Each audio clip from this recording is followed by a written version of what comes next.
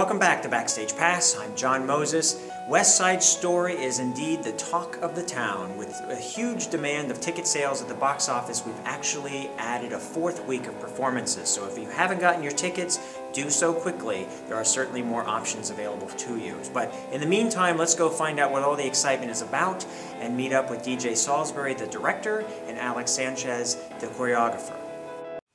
Hi, I'm DJ Salisbury and I'm the director of West Side Story here at Riverside Theater, and this is Alex Sanchez and he is our choreographer. Hi, I'm Alex Sanchez and I'm the choreographer. And actually what's fun is that we can talk that we've known each other for a very long time. Yes. Because I danced your piece. Yes, he danced one of my pieces way back when in Orlando. We were both involved with Southern Ballet Theater, and so that goes back into the 80s. When we were, toddlers, I think. Oh my gosh, I'm still in diapers. Exactly, exactly. But you were still a good dancer. I could point my feet. You sure could.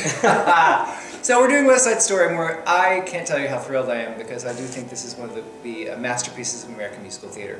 For many reasons, Bernstein's music, Arthur Laurents' book, and Jerome Robbins' choreography. Do you want to talk a little bit about that? Well, yeah. I mean, when I got the call from DJ about doing West Side Story, he was very adamant about, DJ was very adamant about doing Jerome Robbins' choreography. And I agreed with him. I felt that the musical, though it was written by Arthur Laurents and composed by Leonard Bernstein, it was conceived, the idea was conceived by Jerome Robbins. And he created the dances first before the music. Therefore, Bernstein would go into the room and watch these dance creations and then notate and compose his dance arrangements based on what he saw. So when you see the complexities and you hear the complexity of the movement married to the complexity of the music, there's such a wonderful marriage in it. It would be difficult to do something different. It would be like, for instance, if you were singing Maria and you put in a different word, like Elijah, you know, Elijah, I just met a girl named Elijah, it doesn't have the same impact.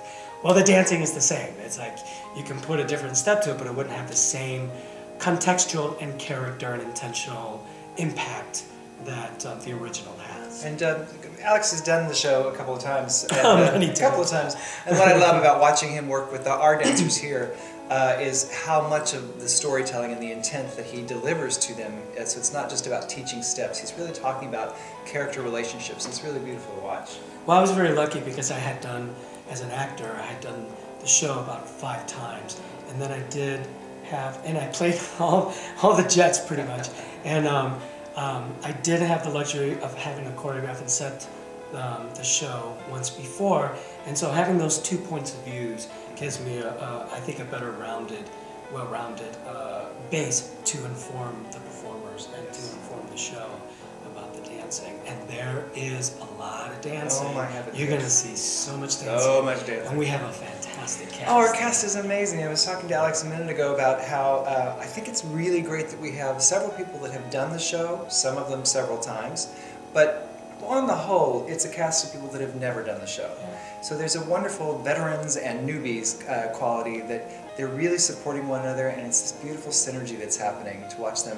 And even with the people that have done the show before, discover new things. Well, they're affecting each other. Oh, I like the newness of what what I call the non-West Side veterans are coming into this with such a fresh point of view that it affects the people who have done it before. And it then becomes Riverside Theater's version, interpretation of West Side Story, which I am actually very excited about because it is a very youthful, exuberant, and fresh point of view. It really feels very exuberant. Yeah, it's not a museum piece. It's actually alive. Yeah, exactly.